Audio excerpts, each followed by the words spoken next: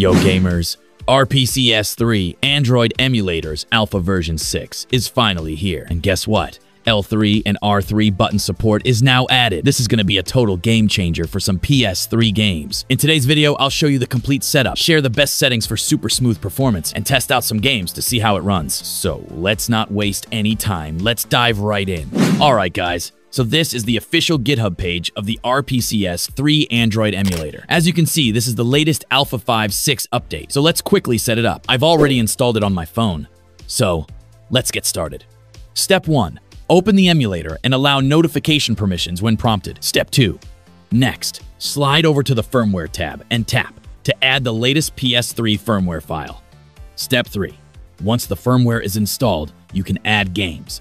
Just tap the plus icon, select the first option, and choose the .pkg file to add the game. Step 4.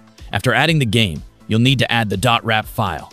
Tap the lock icon and select your rap file.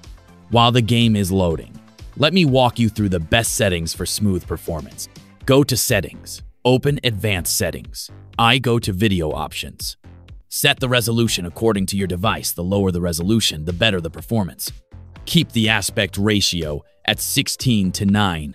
Set shader precision to low for improved speed.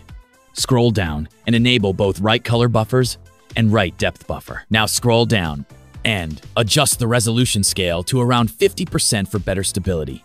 If you want to monitor performance, enable the performance overlay. This will show real-time FPS in the top left corner. You'll also find a custom GPU driver option here.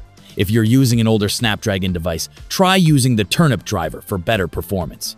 I'm using a Snapdragon 8 Elite right now, but since no dedicated driver is available for it yet, I'll stick with the system driver for now.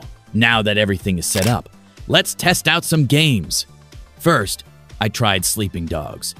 I had tested it in the previous update as well, and while the performance feels slightly lower this time, it's still impressive considering it's a PS3 emulator running on Android. Next, I tested Street Fighter X Tekken and the performance was super smooth.